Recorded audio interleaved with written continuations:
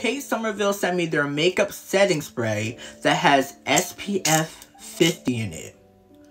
Y'all come up with anything. Like, huh? Literally never heard of a setting spray having SPF in it. Like, that's smart. That's smart. This is for the makeup girlies. That's real smart. I'm feeling it. And I want to test and like review it for y'all, but I don't know how to review. Like, there's no sun out right now, and like, how would you even review that? Do you hear the ball? Like, it's certified. It's for real. But you know what I can do? I can make sure that it's black people friendly. All right, I'm gonna spray it on me, and if I see some type of white cast or like pink cast, I'm gonna let y'all know. That's how we gonna test this. Okay.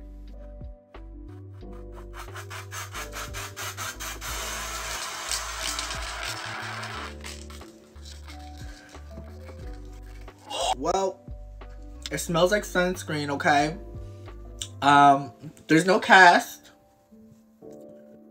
so it's definitely for the summer. Ooh, that scent though. Ooh, child. So now I'm thinking, like, will it set my setting spray? And I'm reading the back because you have to read the instructions, and it's really just to, I guess it's meant for your makeup, but it's really meant for the, you know, sunburn and, you know, help prevent sunburn and all that. So I would definitely spray, like, if I was going out with this, I would spray makeup setting spray, and then I would spray this on top so that anything else I used on my face wouldn't mess up my makeup. You know, this is like the extra layer of SPF, which you should be wearing. But overall, that's smart. I like the way y'all thinking. That's smart. I'm definitely going to keep that for the summertime because I'm going to be outside, or at least force myself to be.